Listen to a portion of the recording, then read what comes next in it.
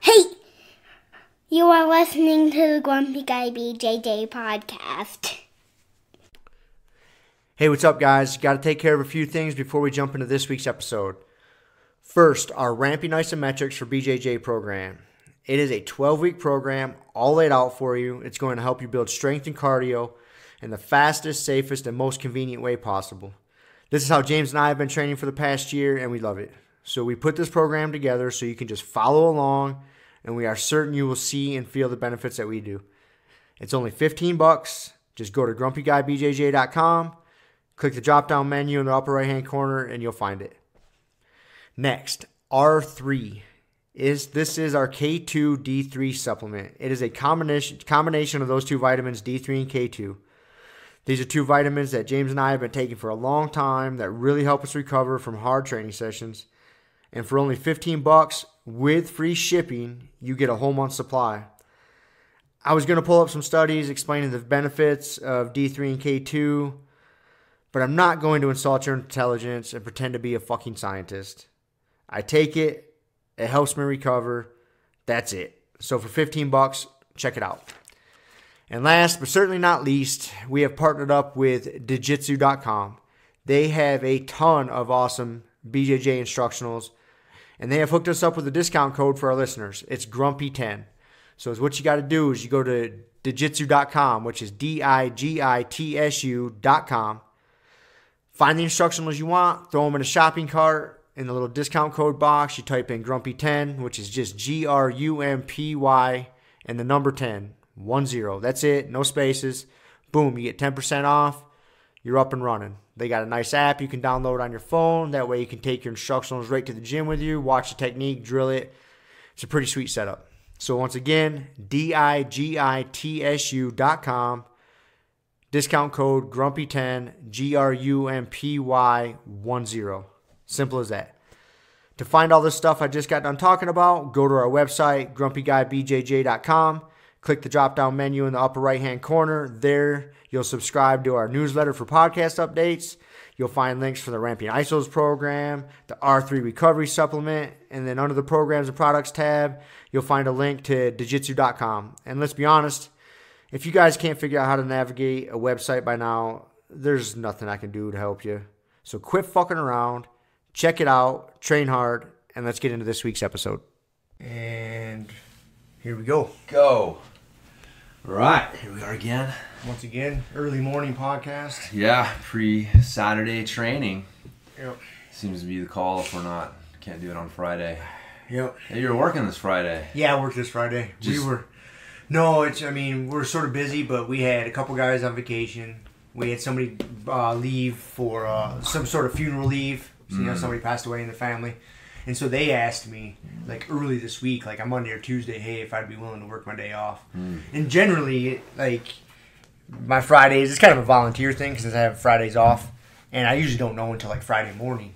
I'll call in, or my boss will call me, like, hey, you want to work, or, something to that effect. But, yeah, they asked me early on, like, hey, this week's getting away from us. Would you mind working Friday? Yeah. I was like, yeah, I'll come in and cruise around town. All right. I'm not going to fucking Telluride in the middle of a snowstorm, but... Yeah. I know. How's they've been getting hammered, dude. Have they? Yeah, next week's gonna suck. It's gonna suck bad. Good thing it's a short week. Yeah, I guess all that rain that passes through here gets... They've been getting hammered, dude. Cool. Yeah. Well, good. I'm glad to hear the mountains are getting some snow, because they'll keep motherfuckers up there. Are they skiing yet? Is that some resorts are open. Okay, yeah. Not all of them. Like Powderhorn, our local resort, doesn't open until the 13th of December. Yeah. That's just BLM rules, though. Yeah. But I know, like, Abe Basin's open. I think Keystone and Breck and all those guys are open. Sweet. Obviously not 100% yet. Right, yeah. Well, it just keeps them from riding here as much. It's funny, last weekend I got out to ride, and it was markedly fewer people. Was it? On the trail, yeah. It's just been, like, bananas. Well, it's been really nice. It's been nice here. We had that cold snap, and then it's been back to the 50s and 60s and shit. Like, it's been super nice days for getting out. But, like, you can't, like, up in the high country, though, there's not enough snow to ski. But it's too much. It ruins the trails for riding. Yeah. And then, yeah, dude, just people, like, Fruit has done a fucking great job of turning this place into a mountain biking destination. I mean, I forget, at one point we were like, there's just license plates from all over. and it's like, yeah, which is good.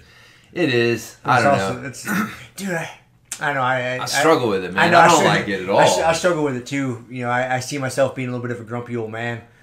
Because you just notice the population here is growing. Mm-hmm. Dude, you drive around town. You can run into traffic now. On a Friday afternoon, it gets busy. Yeah. You'll see traffic backed up in places you used to never see it. Yeah. Backed up for stoplight after stoplight. Like, this is like big city traffic. Yeah. And it's like, oh man. I know. I know. There's a little piece of me dies. Like, the thing is, you have to accept it. So the part of me, like, that's the only part of me that's fine with it. Is the part of me that's like, I have to accept this because it's inevitable. There's no stopping it. Yeah. But yeah, the reason I moved here fucking 13, 14 years ago is because there weren't a lot of people here, and it's a good mix. Yeah, I could go out to the trails on a fucking Saturday afternoon in the fall, and there was like, maybe 20 cars in the parking lot, but it's like, now you go and it's just a fucking 100, and they're just parked. It's wild, it's crazy, and it changes the experience. But the problem is if you're coming here, it's all perspective, right? Like, if you're coming here from the Front Range or you're coming here from Southern California, where it really is wall-to-wall people. I mean, it's fucking crazy, trying to deal with all the other trail users. And so you come here, and comparatively speaking, there's nobody. But we are used to something different, and so like, that's the problem, is like, everyone's like, dude, this place is great because it's better than where I come from, which is even more crowded than this. So, but yeah, you just deal with it. I don't go ride on like the weekends at certain trails. Yeah, you can't. You just have to avoid places on the weekends, certain places. Yeah. You got to start finding your own little private spots. Dude, what was it when we were trying to drive out to go hike? Yeah, we went a couple weekends back. Yeah, man, had it all the way out to Pollock Bench, and it was just everywhere. And again, like 3-4 years ago, you'd go out there same day, and I mean, there wouldn't be a quarter of the people. And it's like, what? Yeah, over the last like 3-4 years around here, it is like doubled or tripled the amount of people that you'll see on the trails and shit like that on a nice weekend. And so yeah, I don't like it, man. It's like, fucking go away, dude. It's a little scary. Did you listen to Chris Kresser on JRE this week? You know who Chris Kresser is, right? I know you. I know the name. Who is he? He's a nutrition guy. Okay, yeah. Scientist, nutrition guy. Yep. Well, the basis of their conversation was, and here's why I bring it up. The basis was to debunk that Game Changers movie, that vegetarian propaganda movie that just came out. Dude, him and Rob, I've seen Rob Wolf, dude. He fucking hates that thing. Yeah, dude. Well, most scientists are just destroying this movie because it is really a vegan propaganda movie. Yeah. Like, James Cameron put this out, and just coincidentally, he's investing in a huge pea protein supplement company or some shit. But anyways, right. But a big part of his conversation was the sustainability of being able to feed all us humans, because our population just keeps growing and growing, and whether it's a meat-based diet or vegetarian based, it doesn't matter. Right.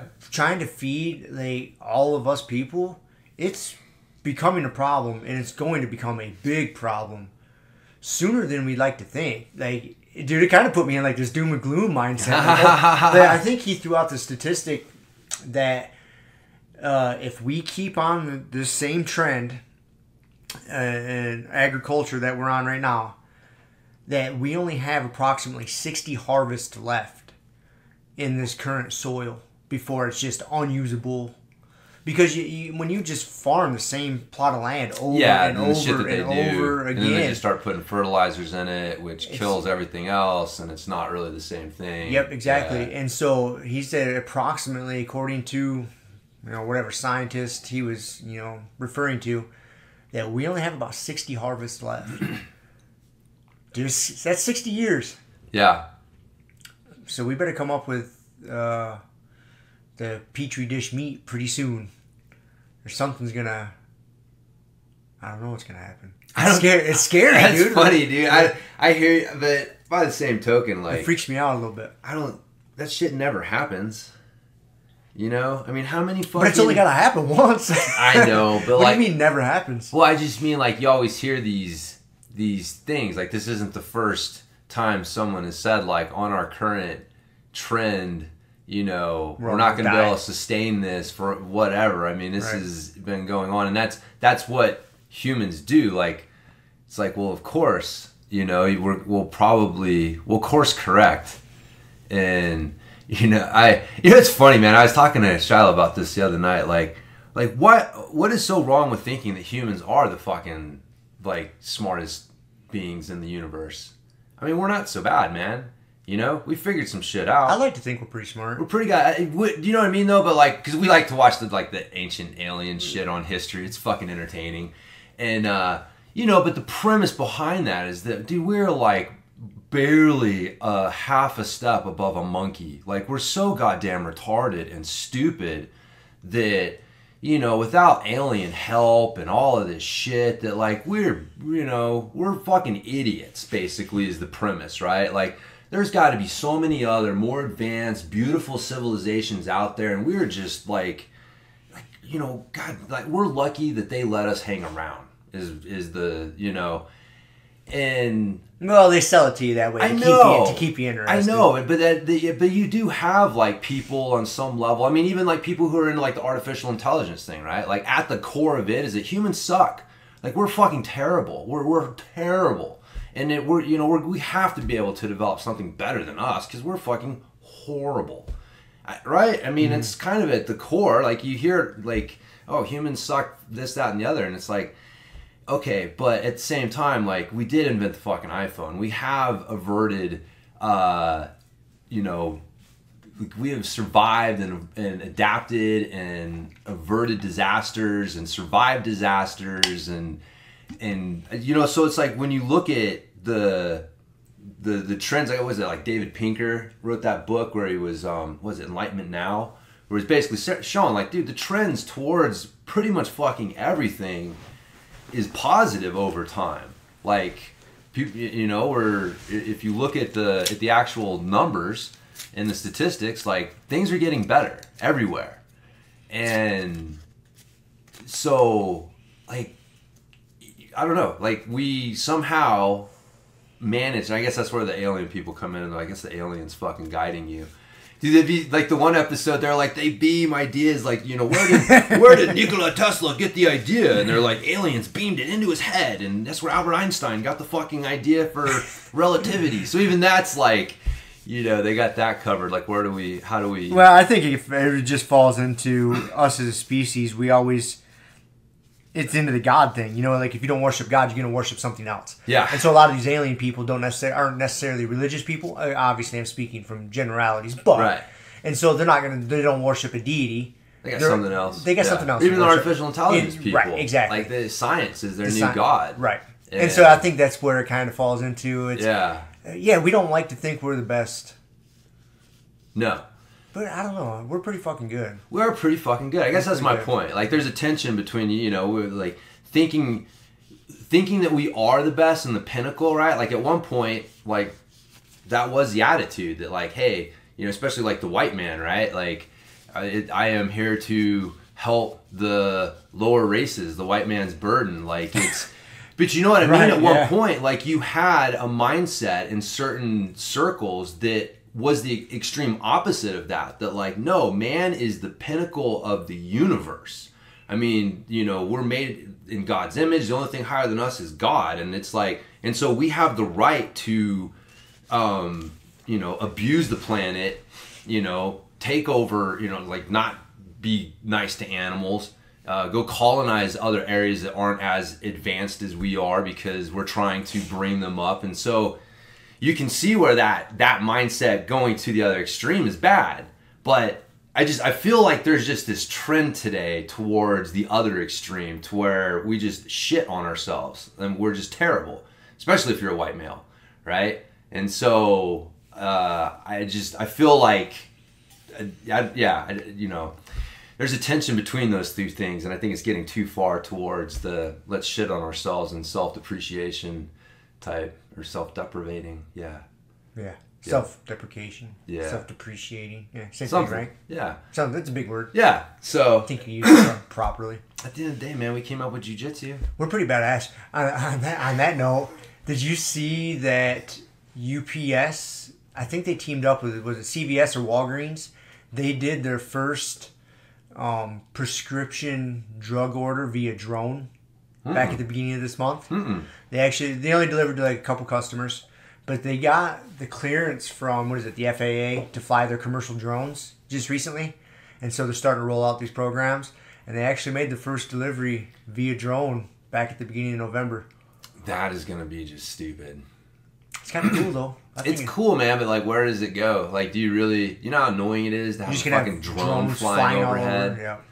It's like... Yeah, because they're not silent. No, they're not. They're very noisy. Like, it is noise pollution. Yep. Like, I think that's going to be one of those things, like those stupid fucking scooters that showed up in the cities everywhere. Like the bird scooters. Yeah, right? It was one of these things like, the first couple ones were really cool, and then there was more, and then all of a sudden people realized, like, dude, this is a fucking problem. Like, we got to regulate this shit. So, you don't think about what a blight all those scooters turn into, overnight, just fucking everywhere all over your city. And so that's one of those things, like, I think the noise pollution is... I just don't... I see why you would want to do it, but that's one of those things where I'm like, dude, I just... Like, there's a line. That's over the line for me. It's like, I think it's not scalable. It's not scalable. You started trying to do all your Amazon Prime packages that way. The thing is like, now you are...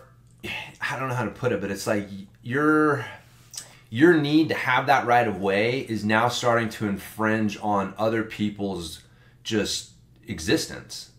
Right? Like, if I'm sitting in my yard and I gotta listen to a fucking drone fly over me because, we're doing fucking drone deliveries, like, well, that bugs, you know what I mean? Like, that infringes on my peace and quiet. Okay. I don't 100% disagree, but is it better or worse than a big diesel truck? They don't let diesel trucks fucking just romp through neighborhoods unregulated. I do it all the time. Yeah, but you see, like, no air brakes. You know what I mean? Like, they do recognize that diesel trucks are... But even just people, civilians with big diesel trucks, like my asshole neighbor's got that gigantic fucking... Yeah. Dude, his truck is so loud when it's parked near my house, it rattles my walls. Yeah. I'd rather hear a drone. I'd rather hear a drone than that fucking asshole. It's absurd. Yeah, so... Well, I say the thing is we draw the line... and we hold it, rather than saying, like, well, fuck, there's other things that bug the shit out of it. Let's just so add fucking more. there is no line. Well, see, okay, the reason I bring that up is because maybe if there's more drone delivery, there'll be less delivery trucks. Yeah, but I don't mind delivery trucks. That's only because you're used to them.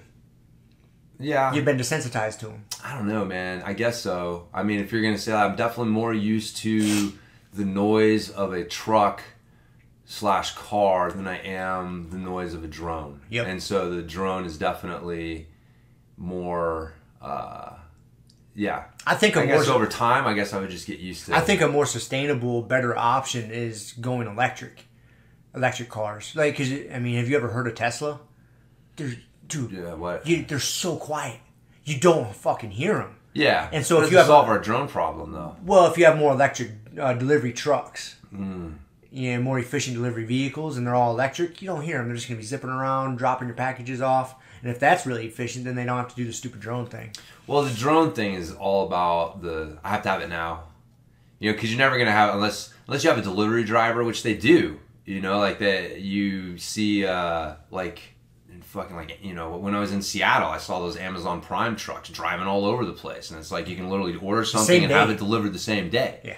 Big cities, yeah. Yeah, and it's like they're trying to do that. Like, well, how about areas where we can't, it doesn't make sense to have a whole truck fleet. It doesn't make sense to have a few drones doing it. I didn't look that up. I just kind of glanced at that article. I wonder how far those drones flew. I wonder, like, where their drones were based to make that delivery. I didn't even think about looking that stat up. Huh. Damn it. I failed our listeners. I know they were 15 minutes maybe. I don't know, dude. Those batteries don't last super long. I mean, unless they can't be going that far. Yeah, I mean, they might have industrial drones or something like that are more heavy duty than what. They're going to be more susceptible to weather.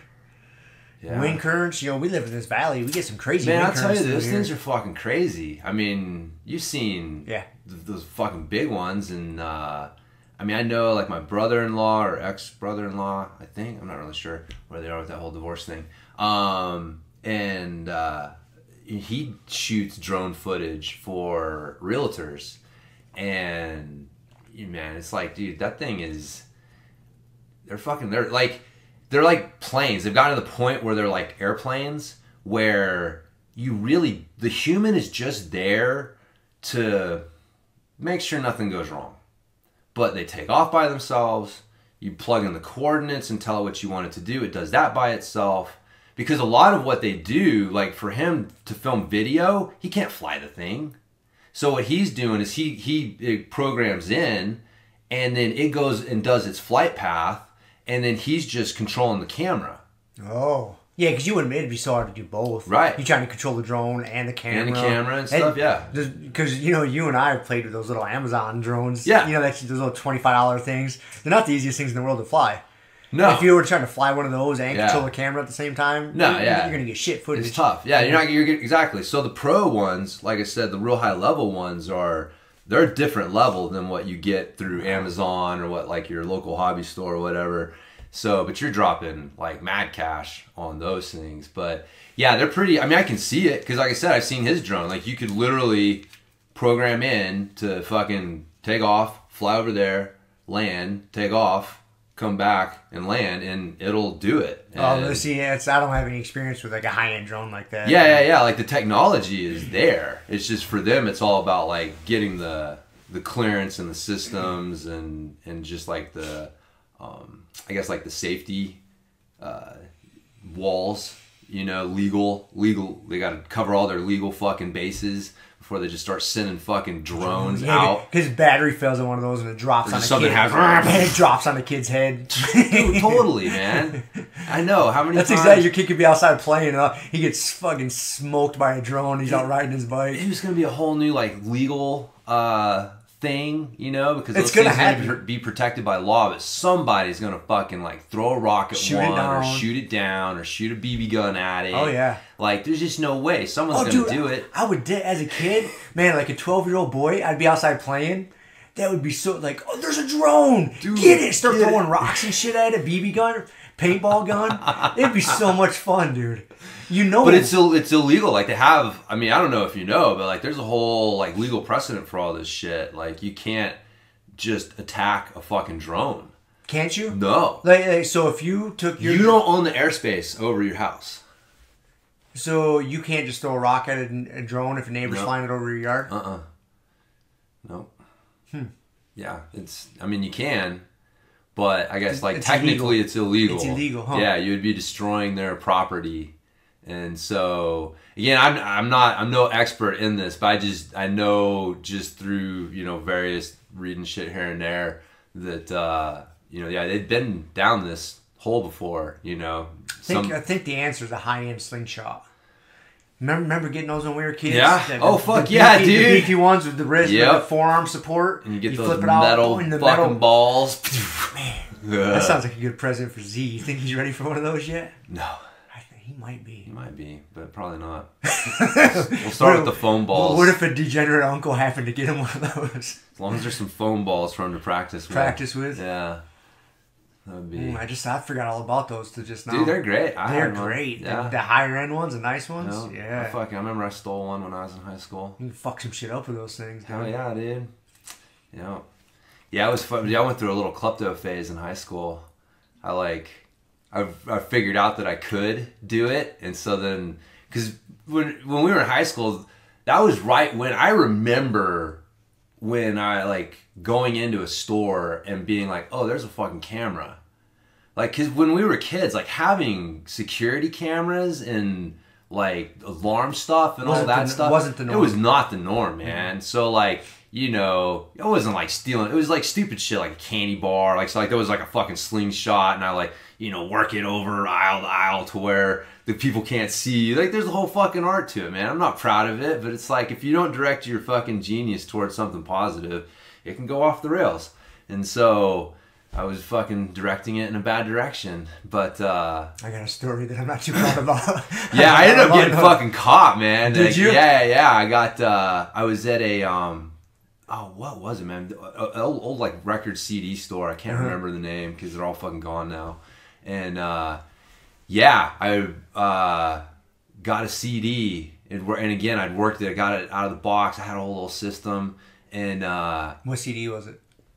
Man, I can't remember. Damn it, I can't remember. I was hoping it was like Milli Vanilli or something. No, I cannot remember what it was. But I walked out, and we were walking out to the car, and all of a sudden, this dude was behind us, and he was like, "Excuse me, I don't think you paid for those CDs or something like that." And so, yeah, they didn't call the cops. They just fucking took a picture and put me up on the "Don't ever come back in the store" fucking wall. That's funny.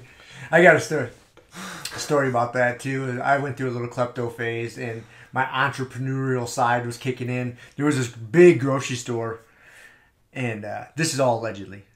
Of course. But the way their cigarettes were set up, it was really easy to steal cartons of cigarettes. I used to steal cartons of fucking Copenhagen and sell them to the fucking kids. Yes. That's what I would do. We'd go in there with buddies, like 2, 3, 4 of us. We'd each steal like a carton or 2 of cigarettes and then sell them. Yeah. And take them back to the park and sell them to all our buddies and just, make a bunch of money. Yep. That was the jam. Man. We used to do that quite a bit. Yeah. Until one of us got popped. Yeah. And then we had to... Yeah. It only takes once. There was another scam, allegedly, that I heard a friend do at the old Sears Roebuck by us.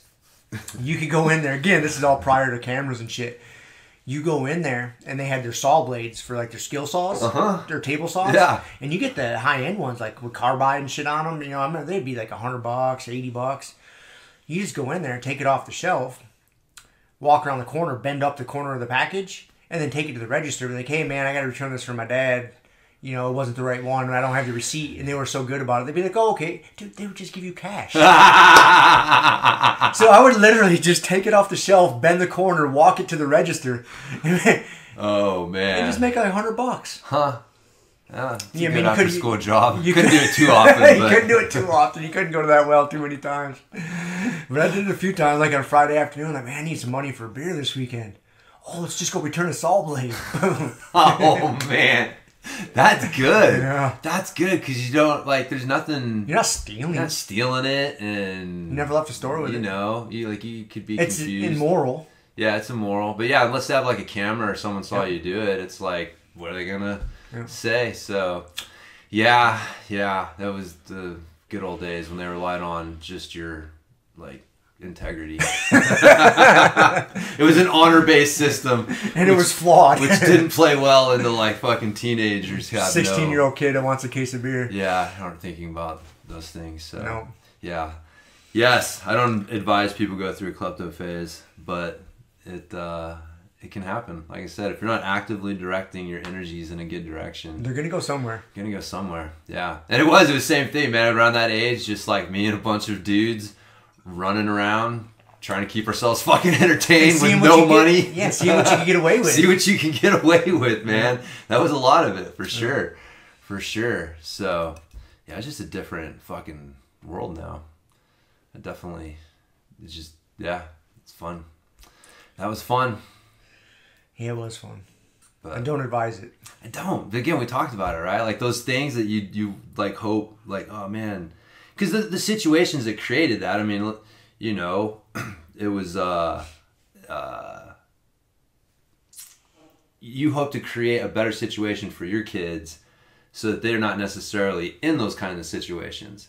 Because you and I are both in those situations because, I know for me, my parents, not that they didn't care about me, but, they weren't around. They had other things they were worried about. It wasn't like I had this, super positive, my parents were divorced and lived with my mom and my stepdad, and so I wanted to go hang out with my friends because I didn't want to be at home.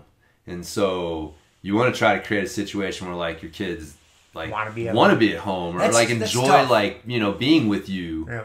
And so it is tough. It is, but yeah, I try to, because it's funny. It's like I try to avoid letting Shiloh get in situations where she can be like, have that stuff happen, right? Like she was actually like at the mall with one of her friends, and one of her friends was like, I don't know if she was talking about it or actually did like try to shoplift something. So and it's like, man, yes, this is why you don't let just like teenage kids go to the mall unregulated. And then I'm like, but man, I used to do it all the time. I know. Dude, it's so tough, dude. And yeah, we've talked about this many times. Yeah, dude, there's so many. Yeah, what do you do? What do you do? What do you do? It's such a tough thing because you want, you got to let your kid learn and make mistakes and discover who they are and figure things out, but you don't want them to fuck themselves up in the long run by making a severe mistake. Yeah, you still got your responsible parent. Right, exactly. So it's a delicate balance. Yeah. There's no clear-cut answer to it. Yeah. Because it all depends on your kid, too. What's your kid like? What kind of personality does your kid have? What kind of friends is he hanging out with or she hanging out with? Yeah. Man, it's not an easy thing, man. No, man. It is not an easy thing. Don't steal is the bottom line. No, don't steal. Definitely not. I mean, you can find other ways to, challenge yourself. Challenge the system, exactly. But, yeah. Because it does. Like, I easily could have had the cops called on me. Fuck yeah. And then that would have been a different scene. And that could have changed the course of your life. For sure. For sure. I mean, that's the thing is like there's a lot of innocent shit that you do as a kid that looking back, you're like, okay, that's just what kids do. But the reality is like you're not supposed to do it because every once in a while somebody does pay a price. When those kids always get that little bit of a stink on them. We all had it. A kid that got caught doing something. Yeah. One of the things we just talked about gets arrested. Well, dude, once you get into the legal system, it's so hard to get out. Yeah. Even at a young age, and then you just have that stink on you. Because then all the teachers and parents know. Oh, he got arrested. So even if you clear all your legal shit up, your fines, your community service, whatever you have to do, people still know. In the community, still, oh, he got arrested. Yep. And then that's hard to shake because then people don't give you a fair shake to correct yourself. Yeah. And it's not just a mistake. There's always let Tommy come over, but then they're always like, hey, he got caught stealing. Let's keep an eye on him. Right. Put the silverware away. Exactly. And the kids feel that. Yeah. You know when there's a weird vibe. Yeah. So dude. It is. There's a fine line, right? It's is. like on one until you get caught, it's like, oh, it's just innocent shit that kids do, and then as soon as you fucking get arrested, it's like it's something different. Yep. And like that is the tough thing. So I mean, just like fighting, right? Like most of the time, it's not whatever. Like it is what it is. But man, every once in a while, something happens where somebody gets seriously hurt or killed, or like they decide to press legal charges, and then you're in the system for that. So. Like that's another one of those things where you're like, fights happen and boys are gonna have fights and blah blah blah. But by the same token, it's like, man, you need to avoid those. Like my message has to be, you need to avoid those things at all costs because like these severe consequences can happen. So yeah, it's that balancing act between knowing what reality is and trying to keep them on the right side of stuff. So we live in a strange time. Oh, man, yeah. They're all strange times, I guess, if you're living through them. So, I'm reading a bunch of books on, like, the late 1800s, early 1900s. I finished that Gandhi Churchill book. Dude, you remember Gandhi was assassinated? Was he? Somebody shot the motherfucker. Yeah. I don't know shit about Gandhi. Because he wasn't fucking, like nationalist enough. Like, his whole thing was, like, the independence for India. But... part of it was that he wanted a united India. You have three main basically religious sects in that area. You got your Hindus, you got your Muslims, and then you got your I think the Sikhs is the third one. And then so just the way things played out, you have a majority and the minority is always afraid of the majority. And because, these are like religious based things, right? And so he wanted united India, and a bunch of people didn't. They wanted they were fuck those other people. Like, we want our thing. And, you know, and because he was Hindu, like, other Hindus were mad at him because he was trying to include, like, the Muslims and the Sikhs and, like, have a united thing. And so, yeah, he got shot for not being Hindu enough. You know? I mean, he's at, like, the heart of helping to unite people. To get, like, well, actually, man, again, reading the history, there was a lot of fucking violence. Like, his whole thing of nonviolence and, you know, non-aggression, and, like, the myth of Gandhi is, it's, you know, mostly there, but, like, when you read the whole story, you realize, like, oh, that's a little bit of a myth. Because we both remember that movie when we were a kid, and that's kind of what we base our understanding of Gandhi on, is, like, kind of that movie and kind of the message behind him when that movie was coming out, which is, like, you know, he was this, you know, great religious guy who used nonviolence to force the British Empire to grant independence to India. Right? Is that yep. pretty much right? That's about the extent of my knowledge of it. Yeah. And again, that's not untrue, but the truth is, like, you know, one, so much more interesting, but it is way more complex because, like, there was a lot of violence that happened, and, you know, some of his campaigns set off violence, and so, you know, he only had a couple, like, really successful nonviolence campaigns, and, you know, it was really, like, the times, like, because, again, like, you know, you had World War I and World War II going on, so the British Empire was in a position where they couldn't, like, they needed India to not revolt because they couldn't deal with a revolt. And so, like, those were the conditions that Gandhi was in. You know, if Gandhi was in fucking Germany with Hitler, like, I mean, we kind of saw it, like, Tiananmen Square, right? Like, what really, you know, what can happen when you have a non-violence campaign against a ruthless government that will inflict violence on you. And so, but those were the conditions, you know, that he was able to kind of, you know, do this stuff in.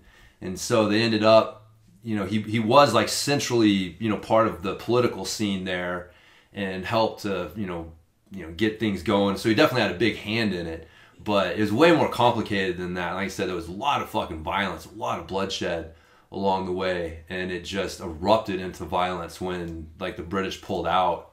And so that's why you have Pakistan and India. Like, that all used to be one area. Like, when the British Empire controlled India, that was all India.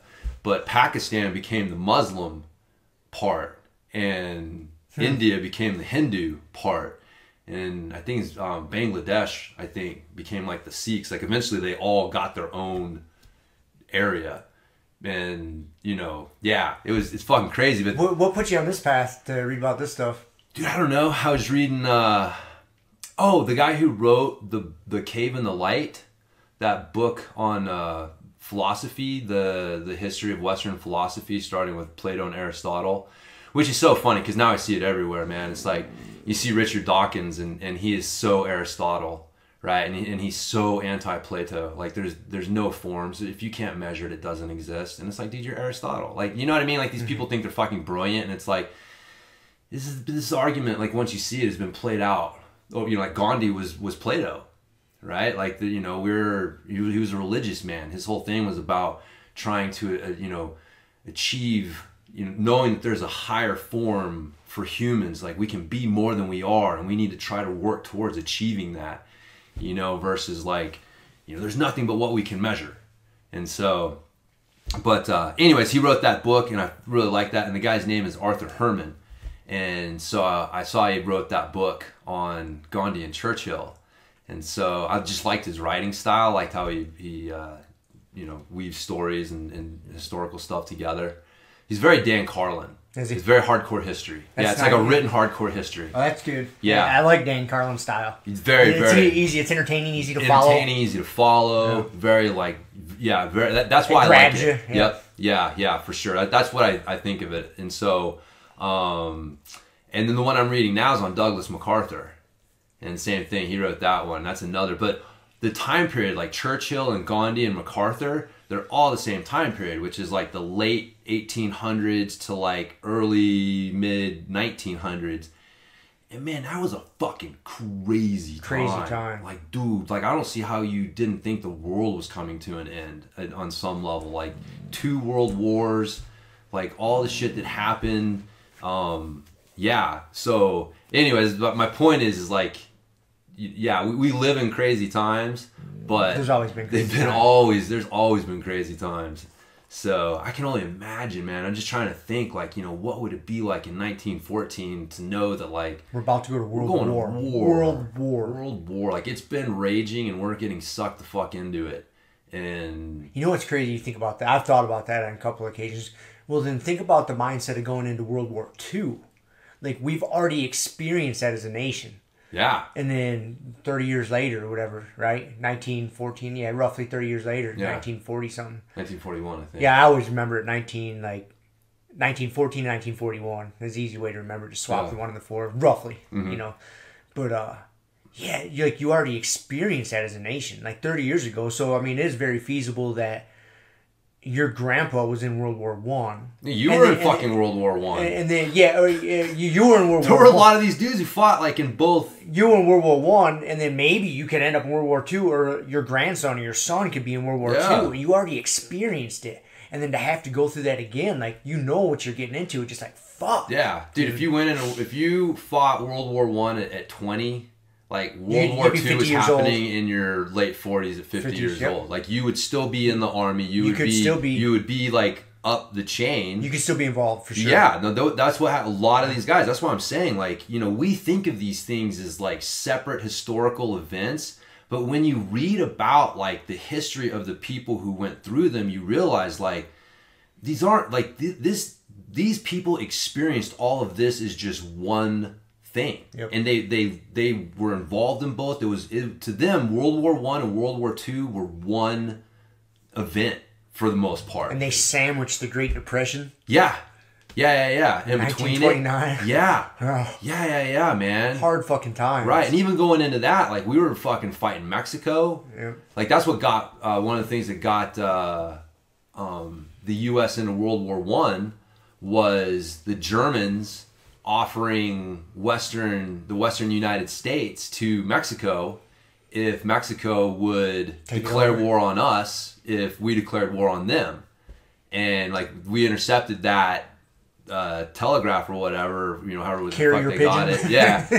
And, and that was one of the other things, that forced, I guess, Woodrow Wilson to finally go to war. He did not want to do it, but, I mean, he just had to do it. So, yeah, that's where I'm at right now. They're going over to World War I. MacArthur is getting ready to fucking lead some men over there. But it's all, like, we had no army at that time.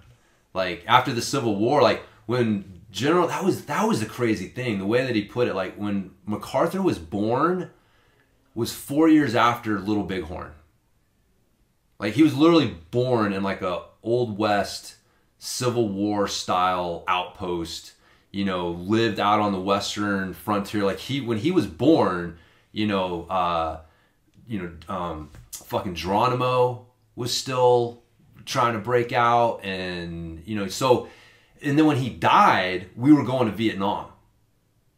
And it's, like, so weird to think that, again, like, you think of these things as such separate time periods, but, like, one man's life basically spanned, like, from Little Bighorn to the Vietnam War. That's insane. That's crazy. When you think about it like that, it's like, wow. Like, it's just, yeah. So, and to live through all the shit that happened and to see it is, it's kind of mind-blowing to think about. So, of course, I'm sure people will say the same thing about us. I mean, maybe. We lived through the technological revolution, man. Yeah, I got to figure out what I'm going to read next. I'm just about done with Shogun, that James Clavell book, my 1,400 page book. Yeah. I'm less than 100 pages left. It's been a good read. It's been a long read.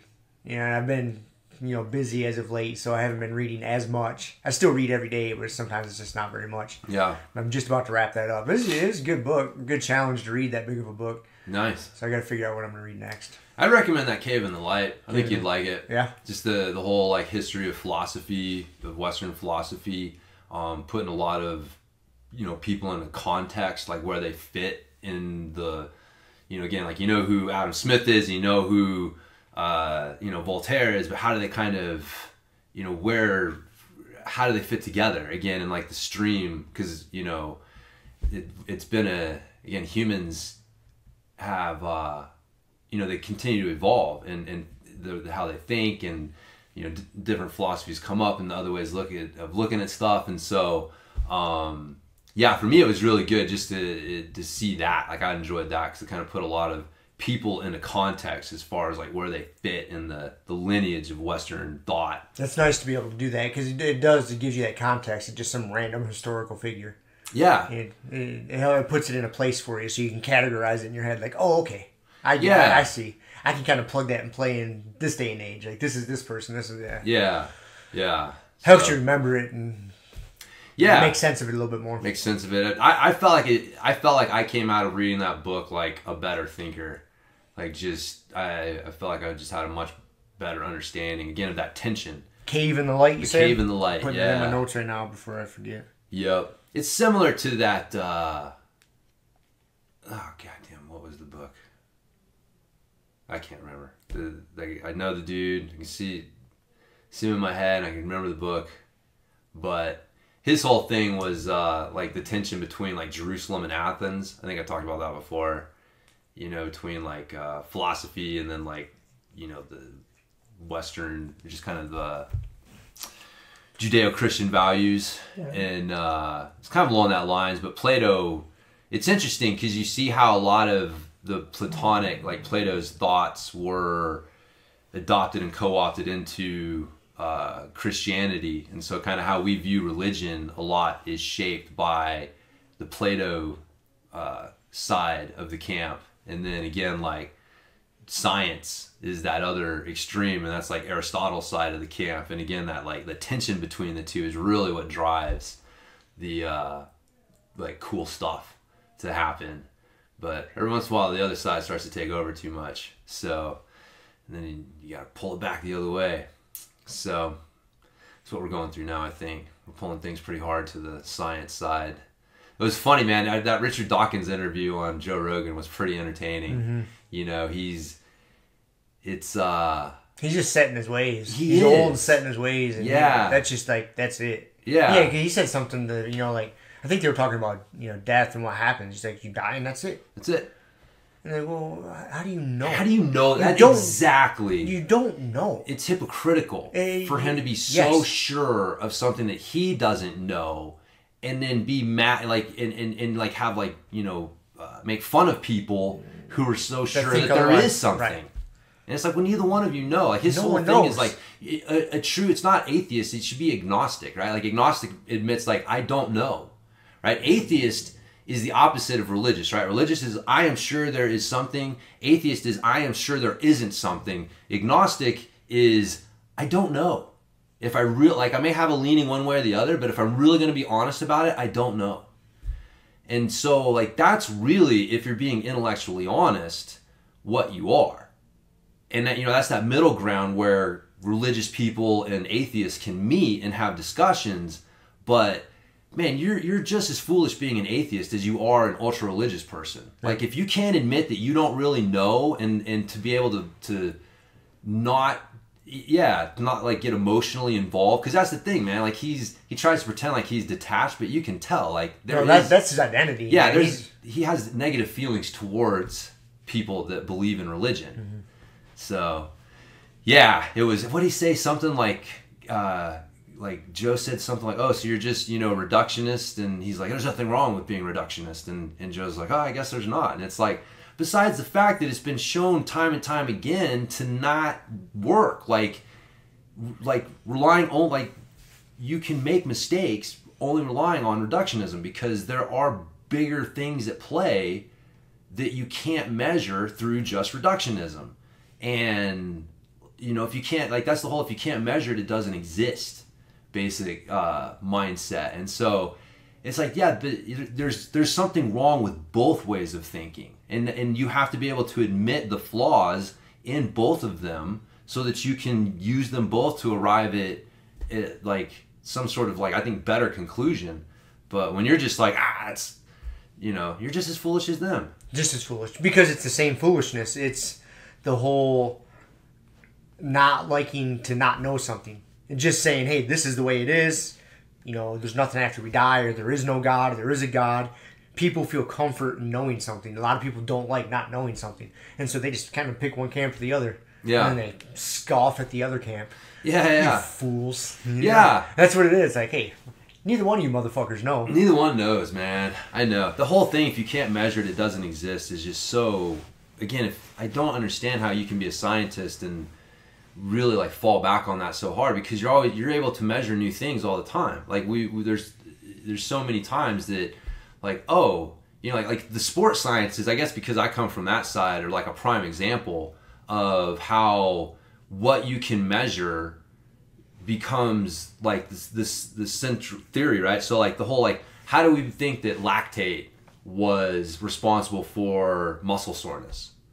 Well, we had very crude measuring systems for what was going on inside of muscles. We had, the cardiovascular side, we were getting more, was a little bit more along the way. But man, for a long time, measuring what was going inside the muscles was difficult. You had to do painful muscle biopsies and all this shit.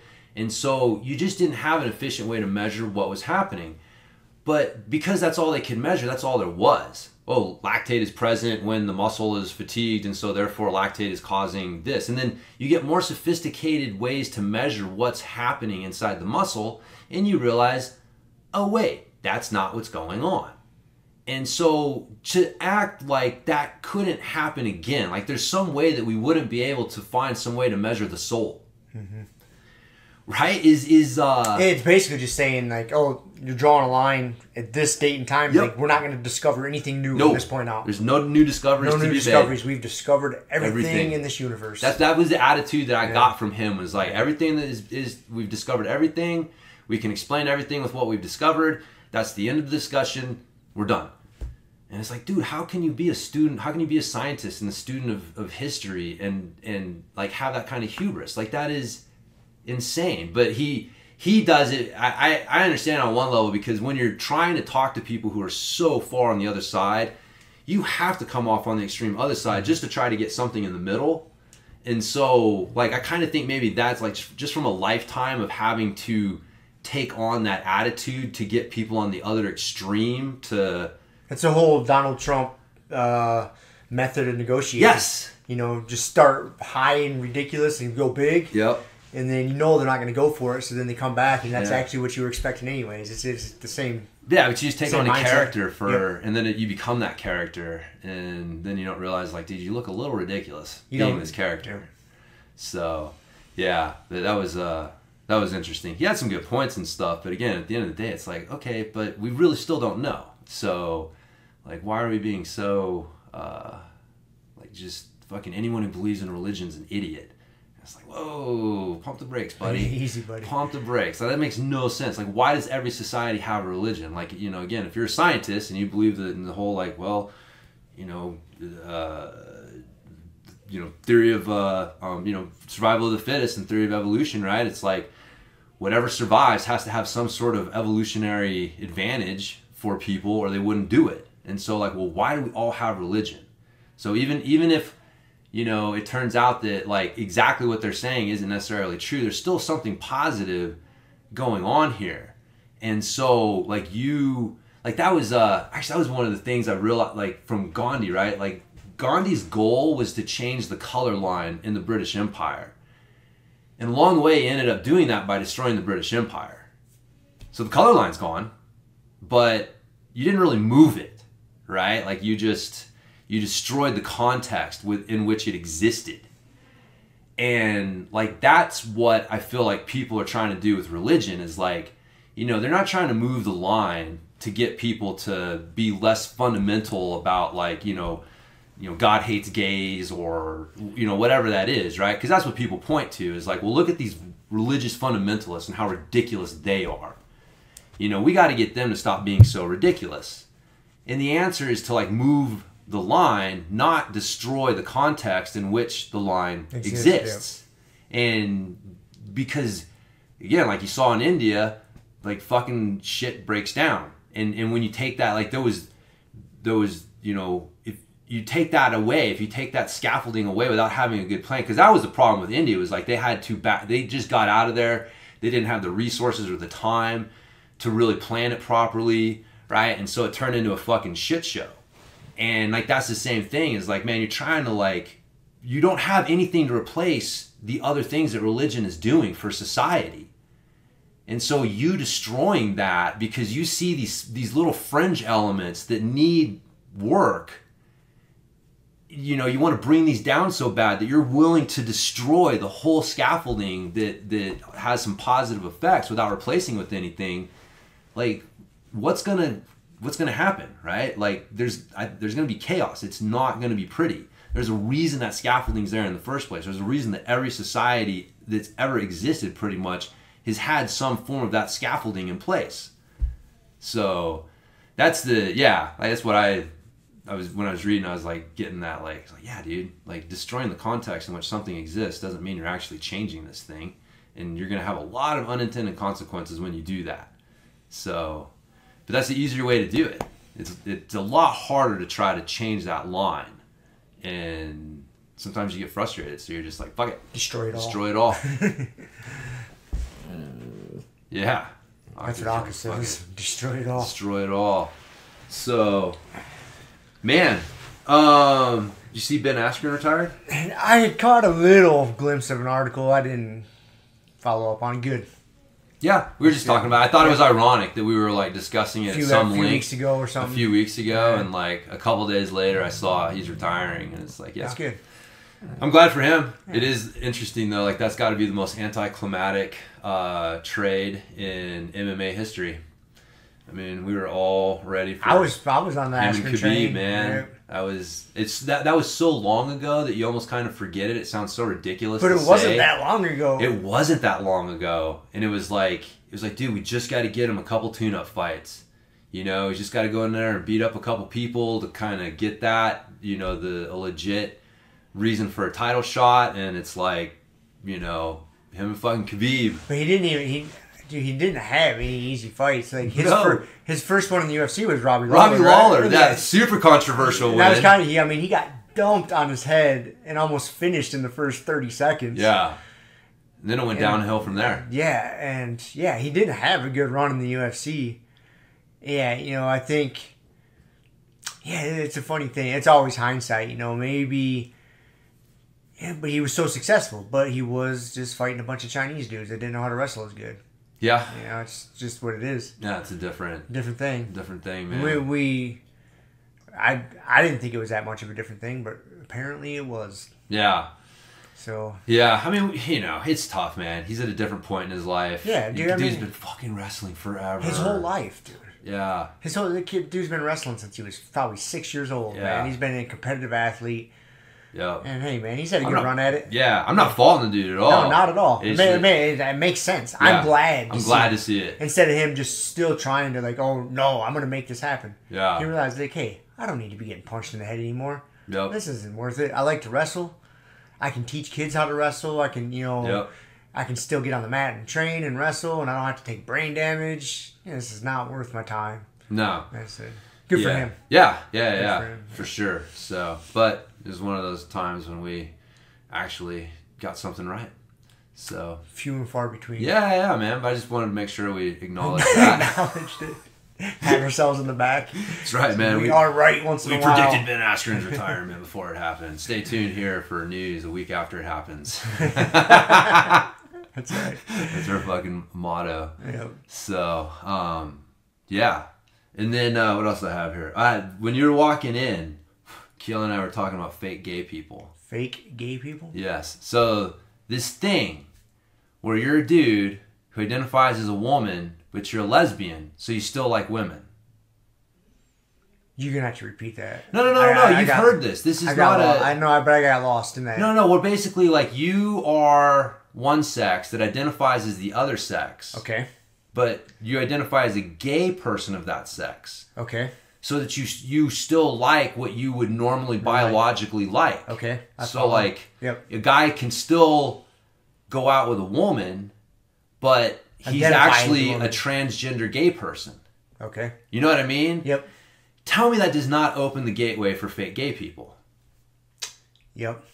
I mean, even if you don't, you can't tell me there's, like, there's not a certain percentage of people who are just like, dude, I want in on this. You know what I mean? Like maybe not even consciously, but they never even would have fucking thought of it before. But now it's like, you know, that's what's wrong with me. Like I love women, but I'm a gay man, or I'm a gay woman.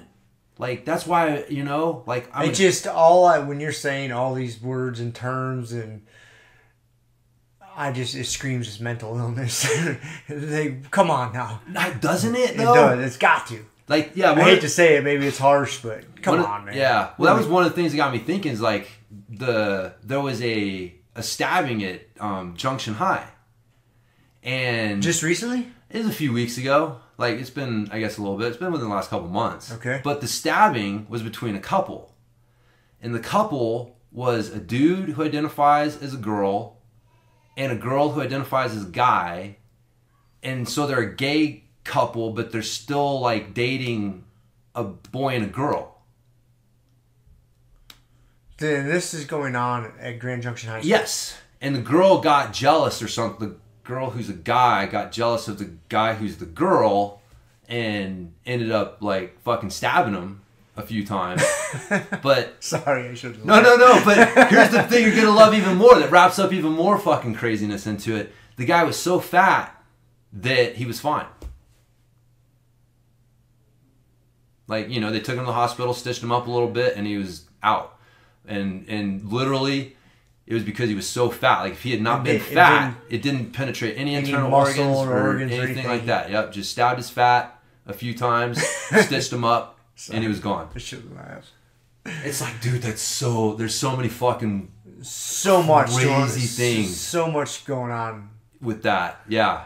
So many broken things into society that says that's okay. It's so ridiculous. But like the school can't not only not say anything, they have to like, I don't know what the word is. Like they not encourage it, but like, you know, create a welcoming environment for that. Right. Like, because you have to, it's not even that you can ignore it, like, and just be neutral towards it. You have to be positive towards it, because anything less than being positive towards it means that you're being negative towards it. I guess why couldn't you just ignore it as a system? You know what I mean? Like, if you got some 15-year-old kid running around claiming he identifies as a woman. Okay, fuck it, whatever, man. You can identify, show up and do your work. I don't give a shit. You can identify whatever you want. Get good grades. I don't give a fuck. Do your homework. Yeah. Like, well, that's the problem. Is like school is more about like this social engineering thing and socializing than actually learning, right? So it's like, well, that's the problem. Like, why are they going to school? Are they going to school to, you know, make social statements and like, because that's the whole thing. Like, I mean, at one point, I still remember when like you weren't supposed to fucking hold a girl's hand in school. Like, I remember in junior high, I think, like, you know, you had like, you definitely weren't fucking kissing in the hallway, right? Like, no. Public displays of affection at school were restricted at one point in time. It's still not that way? No, I fucking highly doubt it. Oh, I just assumed it was still that way. No. I mean, I figured kids could hold hands, but that's where the line draws. I don't know, maybe. I could be totally wrong. But the point is like, why, you know, these things don't, if we're there to educate kids, like, what the fuck is this shit doing there as, like, a part of it? Right. If we're there to socialize kids, that's fine, but again, it's like, I don't know. I don't care, right? It's the why do we have to celebrate and be like fucking positive and create this environment where it's like almost where you're I don't know. It's just like you said, the pendulum at one point you had to feel bad if you were gay. And it's like, well, that was not good. So now we got to fucking swing the pendulum the other way. But then it starts to get to be where like you feel bad if you're not gay. Or if you're not like actively supporting someone who's gay. And so it's like, I don't know. It's a weird. Back to what I said. It's a weird time. I just don't know what the fuck. Why does it matter? Like, why does it matter? Who cares? I know. Like, why do we? Like, just be a good person. Yeah. Do what's expected of you. Be a good person. Yeah. That's it. You can call yourself whatever the fuck you want. Yeah. But you don't have to fucking, like, shove it in my face. No. Like, that's the thing that, for me, is, like, I don't want it shoved in my face. I don't want it shoved in my kids' faces. it's like, do your thing, man. Live your life. But exactly. Just don't have to like flaunt it and shove it in our face. And then anyone who says like, hey man, I don't really like you flaunting that and shoving it in my face, you're anti-gay, or you're anti-this, or you know what I mean? Like, you can't say anything negative. You know what I mean? Like, saying something negative about a biological male who competes as a woman against other women and is like whooping their ass. You know what I mean? Like, you can be called like transphobe, like that, like that's, you can't say negative shit about it. And it's like, that's not good either. So somewhere in the middle is better. But I don't know. Like, I don't know what got me thinking about it, but I'm like, dude, that is such like someone who's like likes the idea of being gay but doesn't really want to be gay. Like, that's a great way to do it. Like, you identify as the other sex. As the other sex who's gay, so you can still date the same biological thing and solves the problem. So it's my cynical asshole side. I just never heard of such a thing in my life, and then all of a sudden you just like, you hear about it on a semi-regular basis. Like, it's a thing. It's a thing now. And you know, because there's the thing, like, people will say like, hey, if you know, like, if you identified as a woman and I won't date you, I'm like, you know, homophobic or whatever. You know what I mean? Like, or whatever it is. It was like, I forget, but it's like, what the fuck, man? Why is this even fucking a discussion? Yeah, exactly. Why is it being talked about? Why is it being talked about? This is ridiculousness. But, you know, I don't know. People need something to talk about, like us. Yeah, again, it goes back to people just don't have enough struggle in their life. Need to take up some difficult hobbies or tasks or something. Yeah. And it squishes it. You don't worry about that kind of nonsense.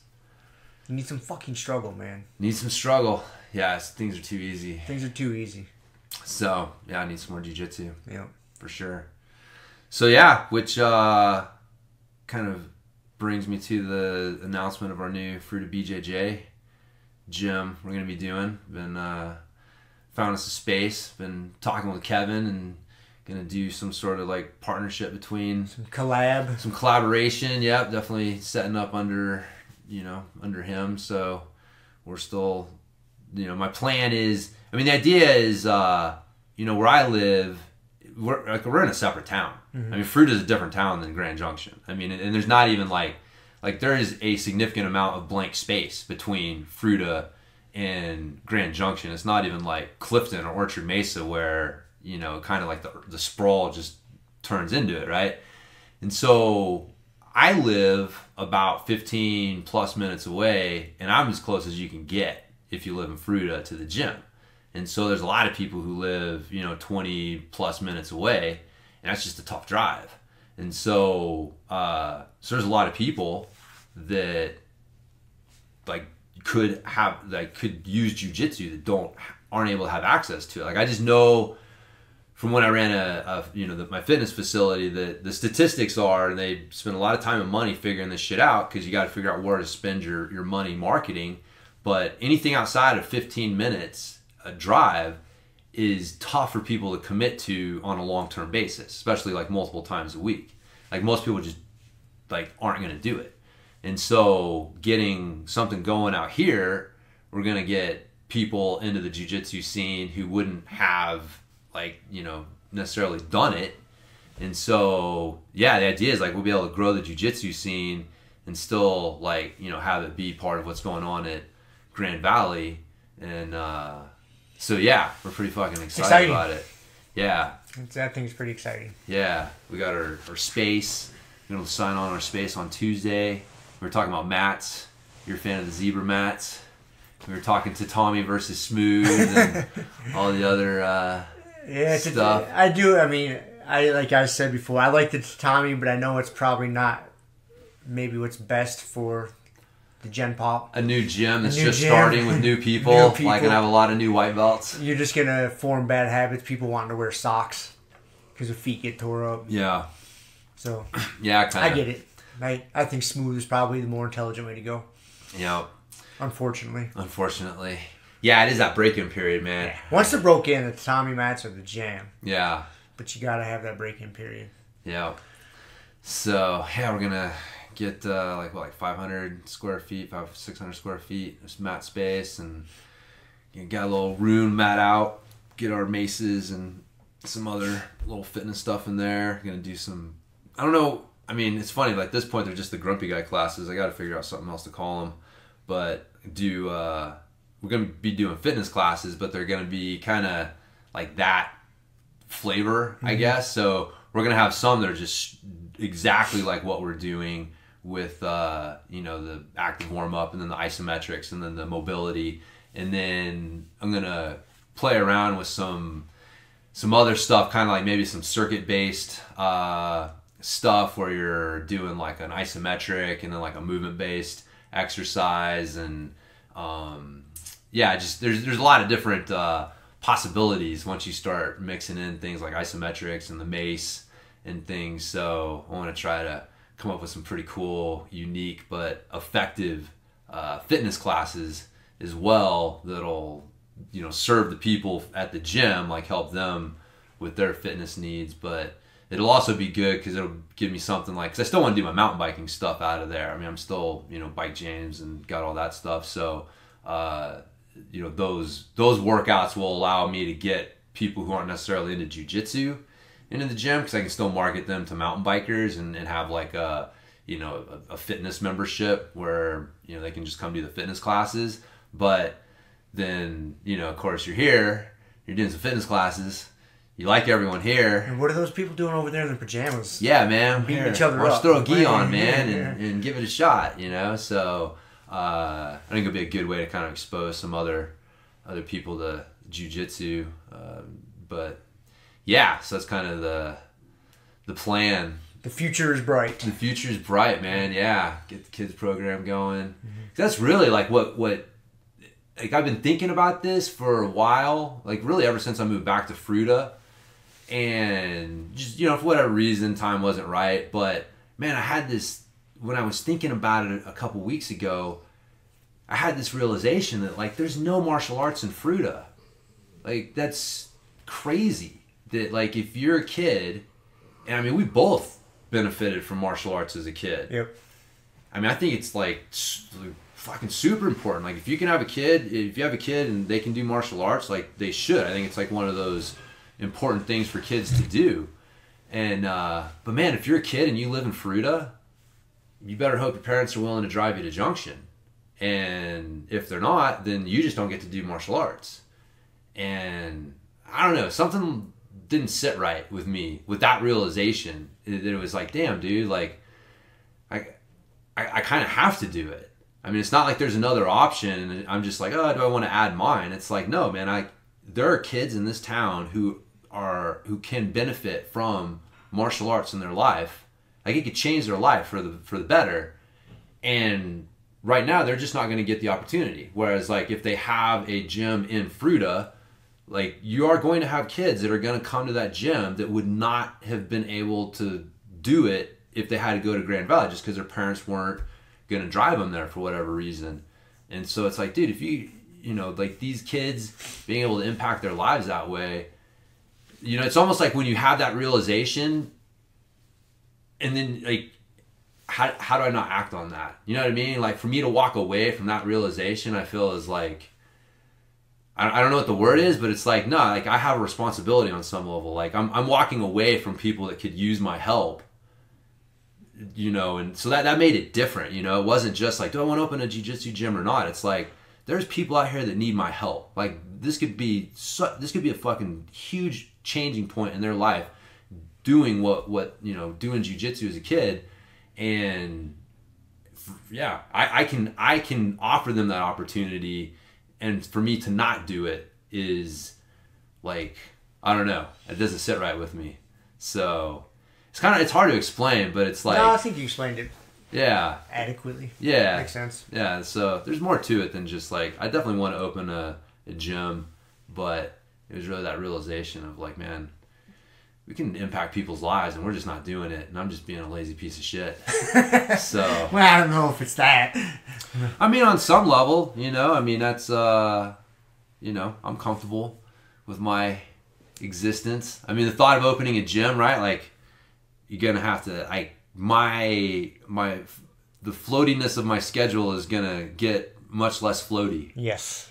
And so, I've enjoyed having a floaty schedule and, been comfortable with it. And so, like, I mean, you know how it is, man. It's hard to fucking like, when you have a good situation, Yep. It's hard to overcome the gravity of that and move towards something that is going to fucking be a pain in the ass for a while. It's going to disrupt the system you got in place. But on the other side of it is something like so much cooler and so much better. I mean, I've already told you, my number one goal is we're going to get you hired on to start doing some coaching. And so, I mean, in a year, we've got, you're hired on helping do some classes. We got a front desk person who's helping do stuff. I mean, we've got the program's built up. So, like, thinking about, like, all right, where's this going to be in a year? Like, man, it could be really fucking awesome.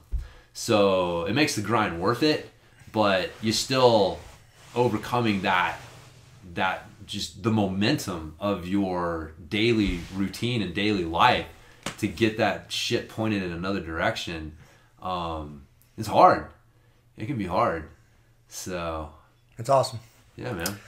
Like I say, I got high hopes. I think it's going to turn out well. Yeah.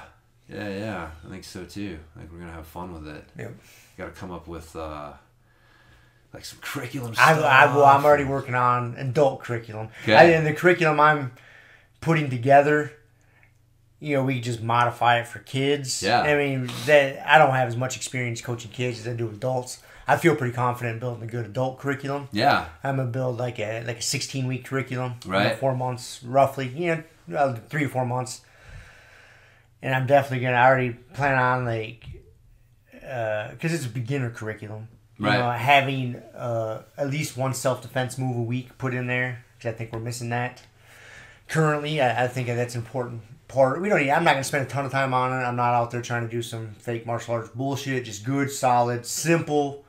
Yeah. Self-defense, and then the advanced curriculum, that's down the road, will be more of just an overall framework. Like, hey, we're working on this month. You can kind of run with it. But the beginner curriculum is laid out.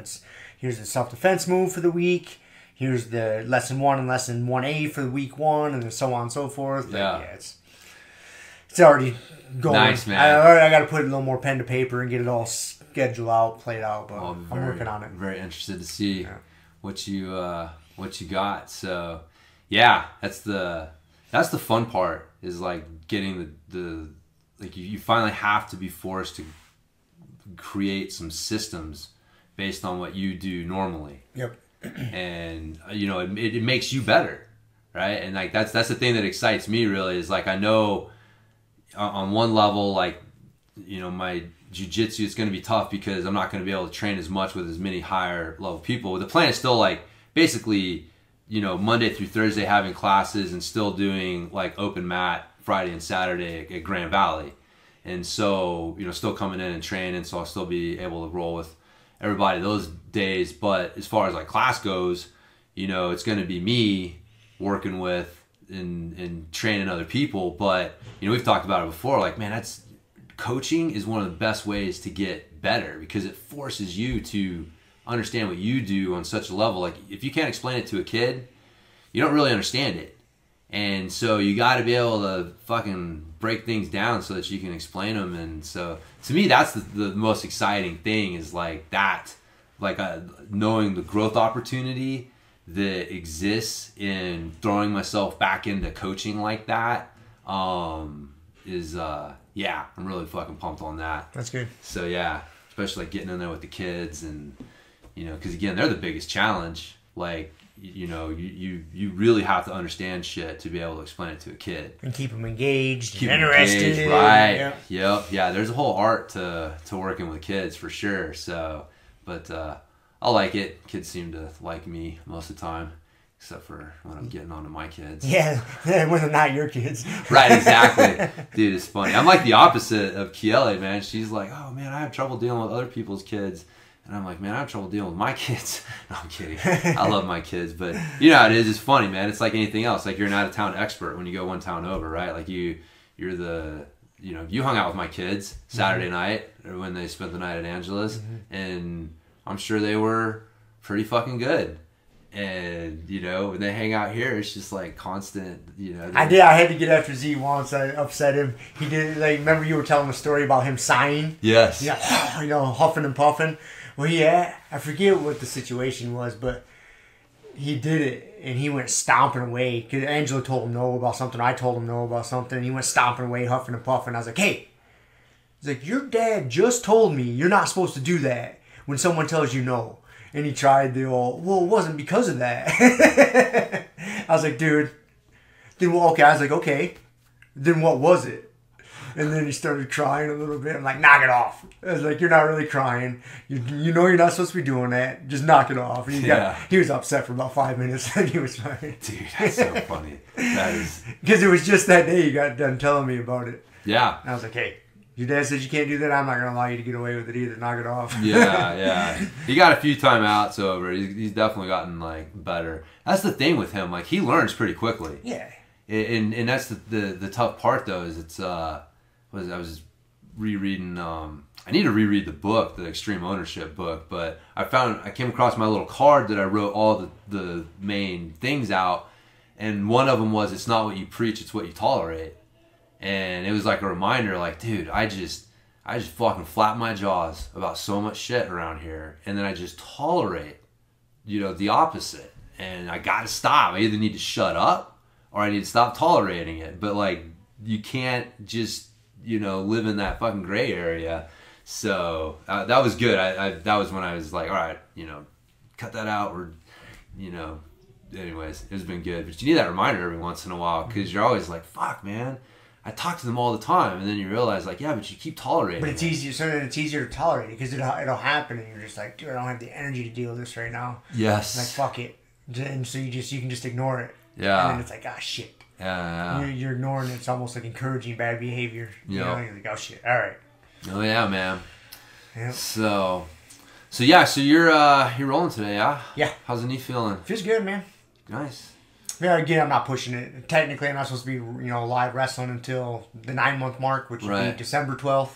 So, but I've been getting in and slowly inoculating myself, you know, light rounds. Doing a little drilling.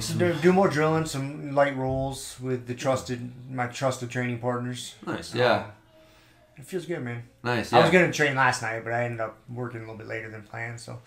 Yeah, it's, I know we've been rolling a few times, and I told you, it's like, dude, when I get past your legs, the upper body, I'm going, buddy. I'm going to take care of your legs, but if I happen to get past them, like, I'm going 100% trying to smash. 100%, I agree. That's how it should be. You know, it's still, because, like, it's a funny little dance I got to do in my head, because there's certain things, like, I'll go to try to, like, brace or frame, and I'm like, maybe I shouldn't push so hard with that leg. Yeah. You know, so I'm still being very cautious. Right, yeah. You know, and I'll get myself into a position, I'll be like, maybe I shouldn't be here, and so I'll just kind of try to back out safely, or just, you know, it's a funny dance I got to do in my head just to keep myself safe. Yeah.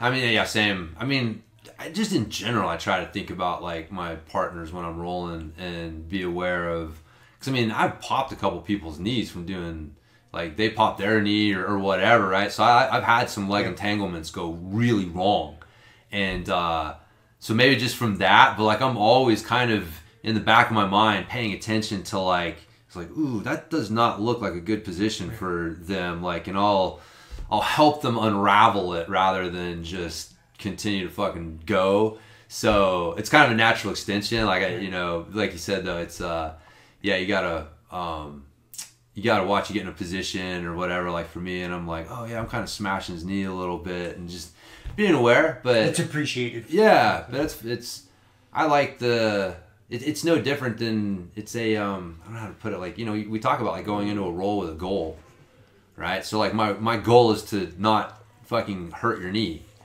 And, you know, it can be like, I'm gonna get a Kimura, you know what I mean? Like, we've talked about, like, oh, I'm gonna work this pass, or I'm gonna do this or whatever, and it's like, well, what's the goal of the roll? And you can go in with different focuses, right? So it's just a little fucking focus you give yourself. So on some level, it's, like, mentally fun, because, like, that's how I'm approaching it. Is it's just another little, like, it's a goal that I'm giving myself for this round. Like, I want to have a good roll with you, but I want to make sure that, you know, I'm not hurting your knee in the process. And it's no different than going in being like, I'm going to fucking try and hit this pass on you or whatever, right? So it's all in how you frame it. Yeah. To me, it's like, dude, it's just as fun doing that as like just going hard and trying to kill each other. I'm looking forward to pushing the pace a little bit today. Yeah. Breaking a good sweat, getting out of breath. Because it's December. It's November, 23rd right now. Yeah. So, dude, I'm so close. I'm probably pretty good. My leg, as far as like, there's no pain, everything. It's a matter of making sure that tendon's strong. And there's no way to know if that tendon's strong. Yeah. I'm just going by what the surgeon said. He said 9-month mark post-surgery is kind of the hallmark of when that tendon is going to be as strong as it's going to be. Right. And so I'm there, really. Yeah. So, I'm looking forward to like getting out of breath and getting pretty sweaty and moving pretty good today. Nice. Yeah, because I feel I can do it safely, man. I've been doing a ton of leg stuff, single leg stuff. I kind of got away from it for a little while, like trying to do more reps on my right leg than my left leg. If I'm doing single leg squats or deadlifts, I was kind of doing even for a while, and I was like, oh fuck, why am I doing that? So back the past couple weeks, I've been back to like, actually last night I worked out after I got out of work, and I was doing single leg squats, with like a kettlebell in my hand, just a 25-pound kettlebell, and I was doing like 15 reps on my right side, and then like eight reps or so on my left side, just getting that right leg strong. You know? And then I've been doing some lateral hops over the stick, and just... If you're doing fucking hops, man. I'm doing lateral hops over the stick. I've been doing those a couple days this week, but I was doing a combo of doing an isometric strength and then 30 seconds of lateral stick hops. One leg or single leg, just alternating, and then back to an isometric and then stick hops. I did that on Tuesday. Nice. So it feels good.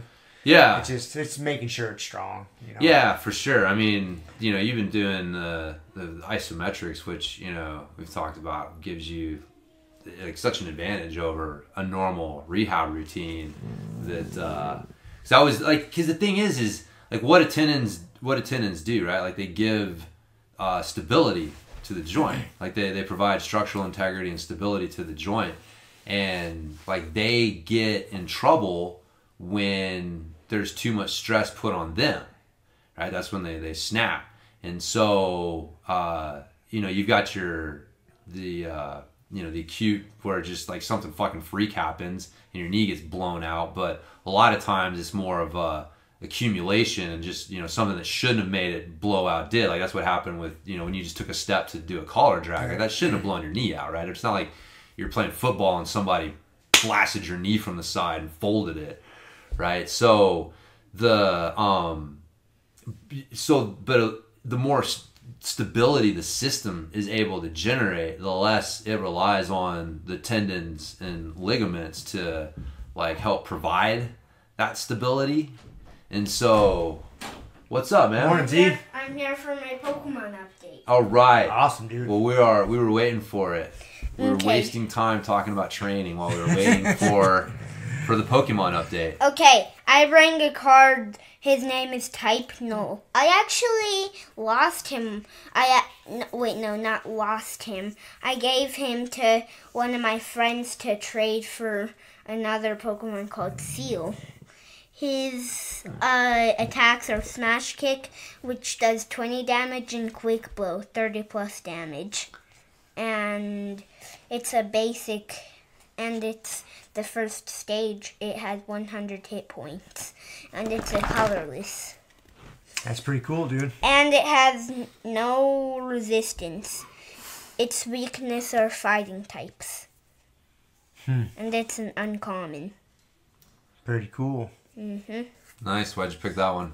Because I actually traded this, and it's one of my favorites because I got one back. Ah. It's not the exact same one. But you got one in a pack after you traded your other one away. Guys, guess what? What? This is actually a legendary Pokemon. That's why I wanted it back. Ah, okay. Well, that's awesome, good, dude. man. Yep. Anything else? Any other updates in Z's world? See, they closed school down the last 2 days. Yeah. So you've had extra days off. Yeah. I'll have a break until next month. Because you don't go to school next week, huh? Because Nope. of Thanksgiving? Thanksgiving break. So you got 2 extra days because of that virus going around, huh? Yep. How do you feel? You feel strong? You didn't get that dumb old virus, did you? Yeah, I didn't. Nice, man. It's because Nope. you're healthy and strong. Mm-hmm. Our kids avoided it. Thankfully. Yeah. I've almost stepped on type no. That happens. It happens. He's a big dog. All right. Well, thanks for the update, dude. Yeah, bye. Bye. Bye. Tita, you want to do your drawing update? Yeah. That kid cracks me up. So anyways, man, no, yeah, so the actually, like, one of the studies that I was looking at, I've had on my bro science thing for like a couple weeks because I haven't talked about it yet, but they were looking at like isometric training versus regular training, and like one of their conclusions was that like strength comes from better stability and muscle recruitment, and so that's just the more strong, the more stability that you have, and the better that muscle recruitment is, the stronger you are, and that's what the isometrics work on. So, yeah, it's you're just your rehab that you did, incorporating those. It's just such a different thing. So I would think that you're probably a little bit ahead of like the normal rehab curve, because I mean, like we've talked about, like this isn't those things aren't part of the normal rehab strategy. Like you're showing your therapist and it's like, this is interesting. Or the things like the mace and the Indian clubs and all those things. So it's, your rehab strategy for it this time was, I think, much more effective. And then, I mean, that's just, but none of that's going to make the tendon stronger. No. That's just my body mapping that into its own system. Taking a foreign tendon from a dead guy, putting it into my body has to accept it and put all its own cells and biology on it to make it its own thing. Yeah. That just takes time. And that's what the surgeon, in my eyes, that's what the surgeon's referring to. All the other strength training I'm doing is just trying to prevent further injury. Yeah. Providing that stability and strength. Stability, trying to run too much force through it too exactly. much, or too quickly. So I mean, I'm pretty sure, like, at this point, that tendon is what it is. So wait a minute, so I'm trying to think, like, so there's an ACL, right? Mm-hmm. So that's a ligament.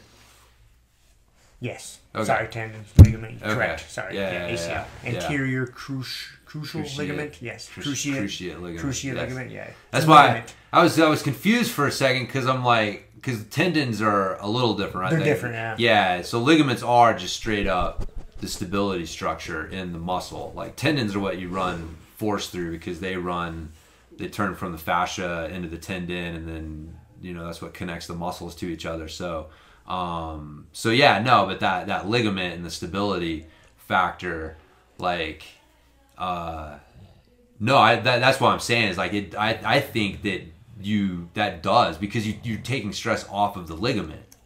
Like the more stable that leg is, just from a strength, from a recruitment and tension standpoint, the less work that ligament has to do. The less work the ligament has to do. And so, you're... I agree with that. Yeah, that was my point. So you incorporating the isometrics in is giving your body a degree of stability that you don't get from not using the isometrics. Okay, and so, Gotcha. that's why I think you're ahead of the curve, of the normal rehab curve. So, anyways, my point is I think that you should just fucking go nuts today. Well, let's just test it all. I don't know if that's the We'll method. start standing up. And what did fucking Angela like collar dragged you or something? Yeah. It caught me off guard. She was seated, and I stood up from where I can't remember the situation, and she all aggressively reached up and collar dragged me. I was like, "Holy shit!" Holy shit! Angry baking with Angela was carried over the mats. So. Angry collar dragging with Angela. I was not expecting that. Yeah, that's funny. It was funny. So but those are those kind of things, like unexpectedly, Yep. that if you don't have like good stability, and it starts putting that extra stress on the knee. So that no, that feels pretty good, man. So good. Yeah, we'll keep ramping it back up. Yeah, that's all I'm doing. Just and today I'm gonna ramp it up a little bit more. Yeah, just and go by feel. Nice. Again, I'm not trying to set any world records or get myself hurt again. So nice. What are you working on? What are you drilling? I don't know. figure it out when I get there. Yeah, it's kind of where I'm at. I like to do the couple things, just like that balance drill and then like that base and, you know, how do I kill different open guard things, and then start working on a few more specific things. But yeah, that De La X that I've been drilling the last couple of weeks is good. I'm glad I started drilling that again, because it's one of those things like you don't use it enough to like really like put it in your repertoire unconsciously, and so you kind of have to consciously put it in there until it starts becoming just more habit. Yep. So, but yeah, I've been drilling that the past couple weeks also. Yeah, that's good. Part of me just kind of wants to wrestle. I know, me too. I know, but drilling's good. It's leading from the front too, you know. Yes. Because drilling's definitely good for. It's definitely good. You know, we've talked about it. Things change, their importance. Like, dude, when you're early on in your career, you need to be going to fucking class. You need to be going to, like, you know, drill class. Like, rolling's actually, like, maybe one of the least productive ways for you to spend your time, because it's just, like, you know, you're getting something out of it, but it's just, like, a white belt shit show. Mm-hmm. And then, like, as you progress, you know, those things change, and because, you know, ultimately that's the ultimate lab. Like, that's where you're finding out, does this shit work? You know, what are people doing? And but that's where, like, you know, the specific drilling, man, we haven't done that in a while. Positional sparring, like, that's, I think that's a tool that we don't use nearly enough. Well, I like remember when we were doing it, you were doing it when you were coaching the advanced class, where we were doing like 3-minute rounds. 3-minute rounds. Higher belt starts in the bad position, either like bottom side control or with someone on your back or mounted or something. You know, lower belt gets the better position, and then you go, and if you get a submission or you guys have to reset for some reason, you go back to that position. Yep. But it's you roll from there. So it's that's enough time for you to work out and work to a better position if you're, you know, a higher belt. And which, you know, I like like, as I've been coaching the classes more, I'm starting to like just straight positional sparring better. But as long as you put it in the right context, right?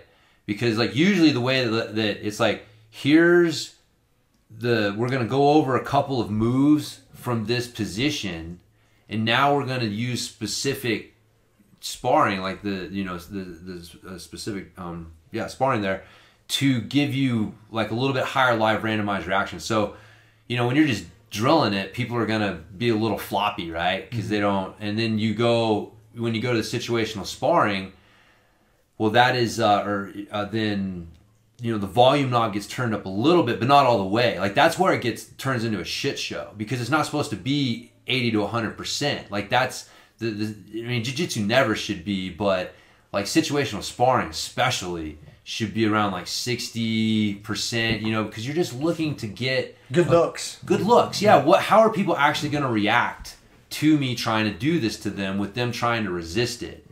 And so, yeah, you're just taking it to that next level, and then, you know, live randomized reactions on some level in a controlled setting, and then you take it to the live sparring where, you know, things are more intense, and you got to work that in with everything else that's going on.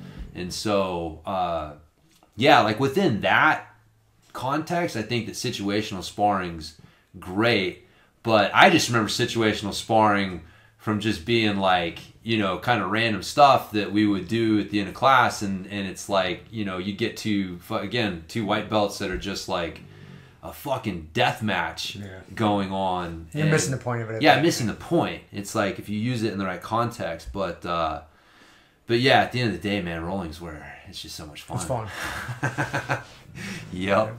That's what it's all about. So cool. Yeah, man. I say we call it a wrap. Yeah, I say we call it a wrap. Let's go. I'm gonna go get some food before we train. Do our training. So cool. Well, right on. I guess we'll talk to everybody next week. See you. Thank you for listening to the Grumpy Guy BJJ Podcast. Thank you all for listening. You can find us on Podbean, Apple Podcasts, Spotify, and wherever else you listen to podcasts. Please make sure to subscribe and leave us a review. It really does help and will allow us to keep putting out episodes. If you have any questions, comments, or ideas, hit us up at grumpyguybjj@gmail.com. Also, go to our website, grumpyguybjj.com, and get signed up for podcast updates and get our free BJJ Improvement Starter Kit. That's it for now, so get on the mat, train hard, and talk to you all next week. With a permanent friend, a hermit now, boom. Doggy stool, foggy, cool, got a froggy, outside Molly dude. Melvin, Colin, Daisy Duke, hanging by the lace of their shoes. No trace of the tools, shaped in your face, fuck the rules. Snooze, you lose. One eye always open, in times two, no clue. But soon a brief monsoon might give you a view to choose. Stay tuned, include, won't conclude. To the end is near, beware there's consequences, but what you do to me and demon, a devil of many levels, I keep on feeding for several of them rebels. Me, myself, and I. Me, myself, and I.